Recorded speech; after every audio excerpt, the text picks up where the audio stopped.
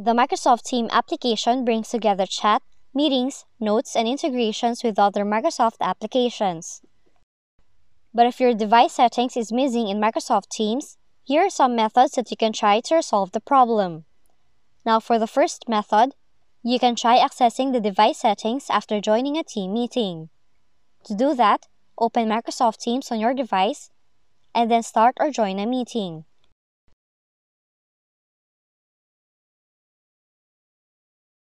Once you're on a meeting, select More Options, or these three dots at the top portion of the screen. Choose Device Settings, and then change the settings to your liking.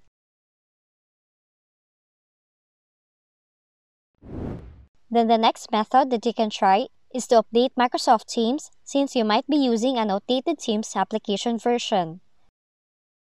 And you can do that by clicking on More Options, or these three dots at the top portion of the screen, and then click on the option Check for Updates.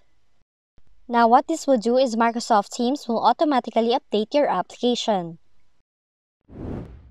Now the next method that you can try is to delete the application cache. And to do that, you have to quit first the application on your desktop by going to your taskbar, right-click on the Microsoft Teams icon, select Quit, and then close the application. Then, press the Windows key and the letter R to open the Run dialog box. After this, type the following in the search box, and then hit Enter. Once you're on the File Explorer, delete everything inside this folder by selecting it all, right-click, and then select Delete.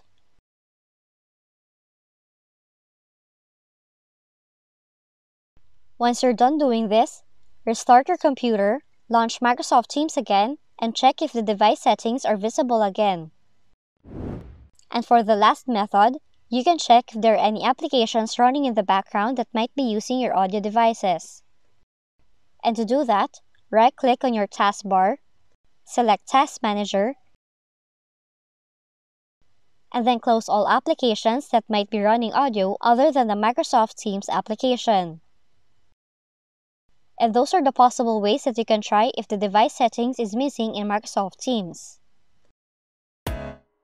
If you found this video helpful, kindly like and subscribe.